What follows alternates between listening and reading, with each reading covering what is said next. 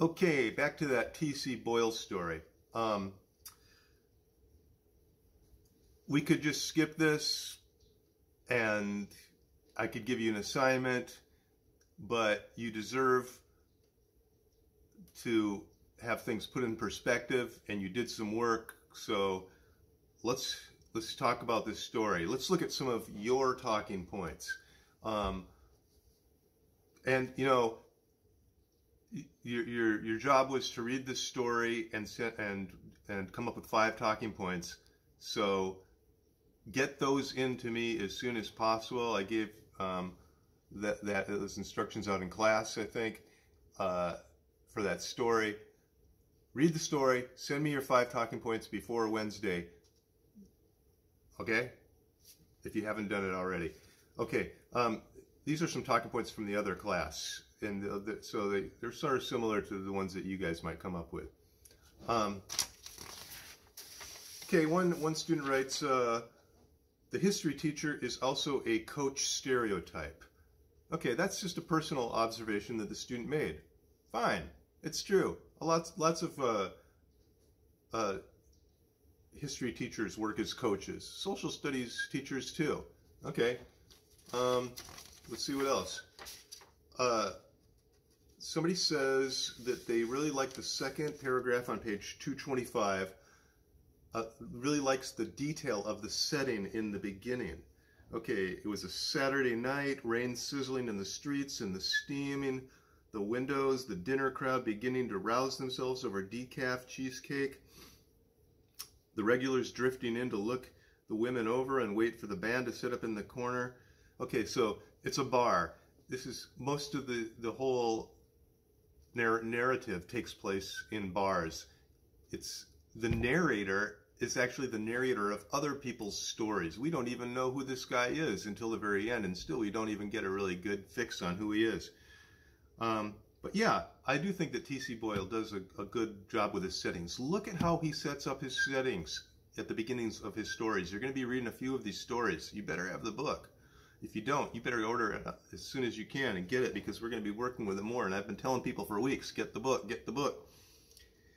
So he does a really good job of setting up his stories. He's solid, there's interesting detail, he puts you in the place. Another student writes, the story is casual rather than formal. Yeah, it's told like, even though T.C. Boyle uses these fancy words once in a while,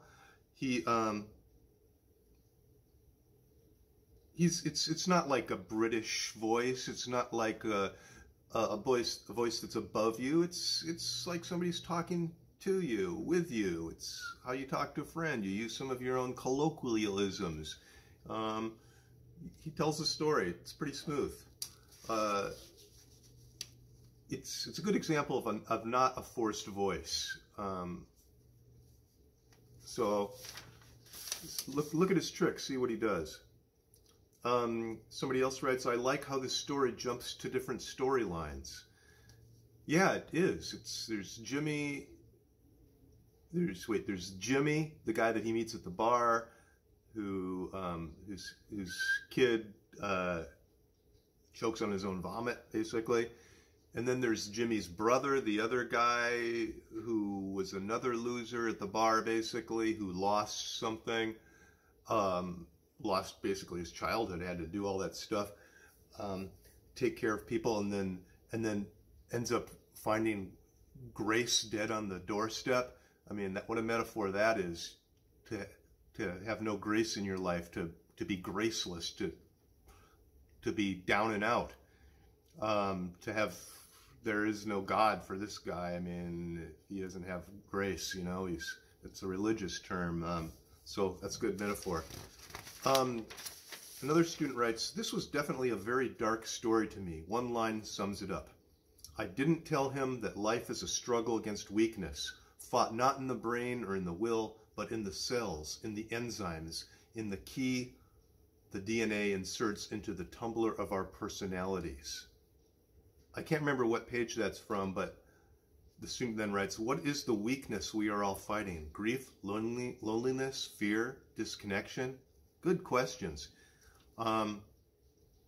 It is a dark story. It's about people who've lost stuff, and it all boils down to a battle in the DNA at a cellular level. And I think that that's what all these characters have in common, in a way. Still, we go through this whole story wondering who the heck is our narrator, telling other people's stories, and telling other people's stories with details that they couldn't have possibly supplied. Like, it's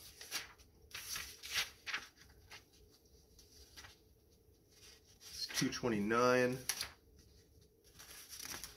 For example, the narrator is telling Jimmy's story, and he's embellishing the details. Jimmy couldn't have told him all this stuff. Like, inside, he's describing a bar. It was like another world, like a history lesson, with jars of pickled eggs and Polish sausage lined up behind the bar, a display of campaign buttons from the 40s and 50s, I Like Ike, and a fireplace, a real fireplace, split oak, sending up fantails of sparks against a backdrop of blackened brick. Fantail. I mean, that's sort of fancy language. Our narrator is a fancy guy. I mean, in the second paragraph of the story, he's talking about going to the bar and in the morning, and he drank a glass or two of Chardonnay with my frittata and homemade duck sausage. That wasn't an Egg McMuffin he was eating. He was having a Chardonnay and a frittata and duck sausage with fennel. I mean, that's fancy stuff, right? And here he is in these dive bars, and everybody's there for the same reason, because they've lost something, right? They seem to be losers, but they come from different places in life. I mean, I think that now I'm getting into my own talking points now. I think that this narrator, look at the title. When I woke up this morning, everything I had was gone.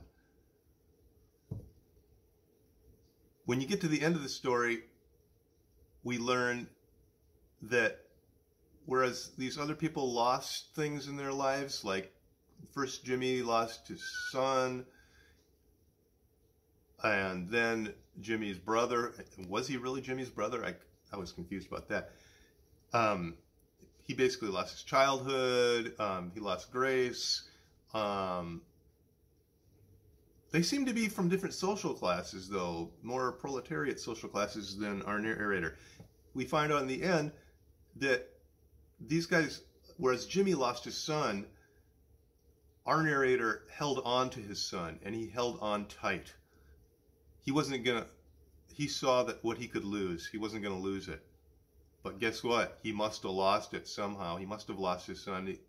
Isn't there something mentioned about a nasty divorce or something? I can't remember. It's been a few days since I read this. Anyways, he tried to hang on, but it looks like because of our own inner turmoil battle with DNA at the cellular level, which is a theme in the story, he woke up one day and even the stuff that he held on too tightly was gone. Some other talking points.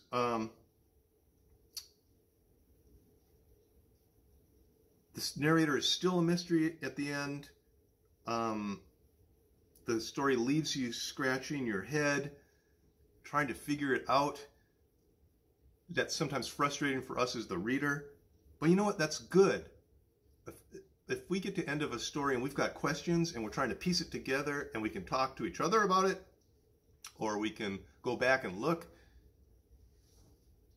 that means something. I mean, I don't really know what his intention, what TC Boyle's intention with this story were, but I can't stop thinking about it and trying to figure it out, and that's good.